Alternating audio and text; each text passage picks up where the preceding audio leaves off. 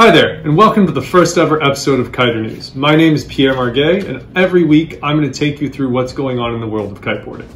I'm a kiter, I absolutely love kiteboarding, and I want to talk about anything relative to that. It doesn't matter if we're talking about big air, if we're talking about wave riding, if we're talking about freestyle, unhooked, park, whatever it is, if it involves a kite and it involves a board, I'm interested, and I hope you are too.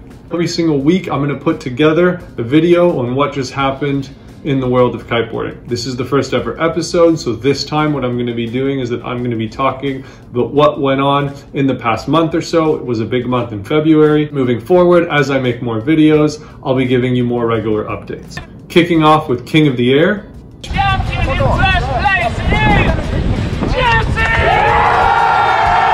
Jesse Richmond, big winner this year, second time win. It was a big year for him as well. He had a baby, he rode Jaws several times, including the day before New Year's. He then comes over to Cape Town and takes the win at King of the Air.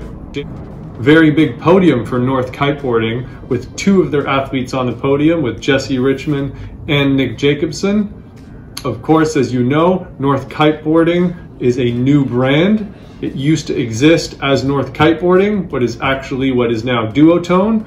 The current North Kiteboarding launched under a year ago, got a lot of very good athletes very quickly, and now comes in for King of the Air and has two athletes on the podium, so that is huge for them. And riding for Duotone, you had Aaron Hadlow also on the podium. Sad to see Liam Whaley eliminated in the semifinals. He was taken out by none other than Nick Jacobson. Liam Whaley brings a very technical aspect to big air, which is very nice to see. But he's a fierce competitor, so I'm sure he's going to put his head down, work even harder, and come back in the next couple years and do his best to win King of the Year. Two riders of note this year at King of the Year. We had Ayrton Cozzolino. Oh my God, isn't it amazing to see him do his strapless freestyle. Great to see that aspect in a big air competition.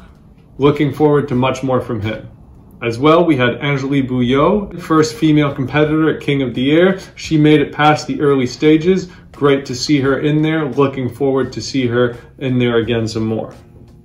Injury update for Polish competitor Yannick G. He injured his ankle just before King of the Air and unfortunately was not able to compete. He did this in a skydiving incident. I spoke to him earlier this week. His ankle is feeling better. He's looking forward to being back on the water, and so are we.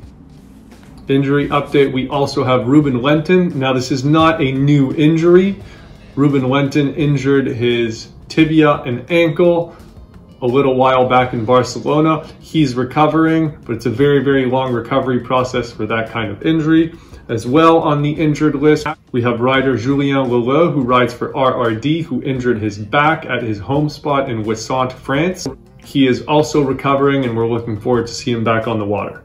Some product launches this month. We have Reedin kites. So Kevin Langery left Nash Kiteboarding. He started his own brand with Reedin kites. So they just launched a model called the Supermodel. The Supermodel is available for pre-order already, I believe. I think it's something like 1,600 euros for a 10-meter kite. They say it's a kite that can do it all, and it's Kevin Langery's kite that he brought to King of the Air.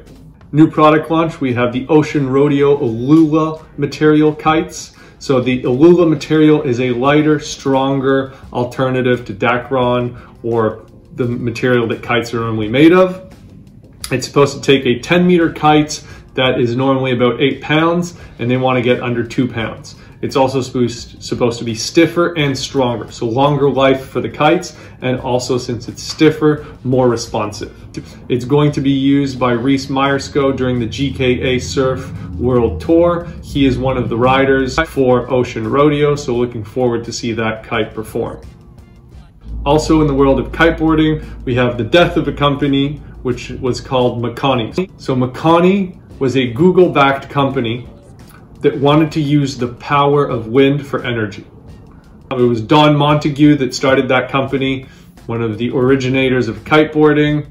That company was featured in the movie Chapter 1, kiteboarding movie called Chapter 1, and Google is now closing down some of its startups, and it closed down that startup. Their idea was that the power that you get when you loop a kite If they can emulate that and harness that power and turn it into energy, it's a great thing. Unfortunately, that company is shutting its doors. New YouTube channel that is fun to watch. I just discovered Paul Sorin. He is a French kiteboarder. He has a brand new YouTube channel. Go check it out. Kook of the week, we have this guy here. It's an old video, but it's still really good. There's a reason it got 1 million+ views. I hope you enjoy it. Kicking off later this month, we have the GKA Surf World Tour. They are starting in Sal, Cabo Verde, so be sure to check that out. Thank you so much for watching. Please subscribe to my channel. I look forward to putting out more videos. Leave some messages in the comments. Let me know what you think, and I'll see you next week.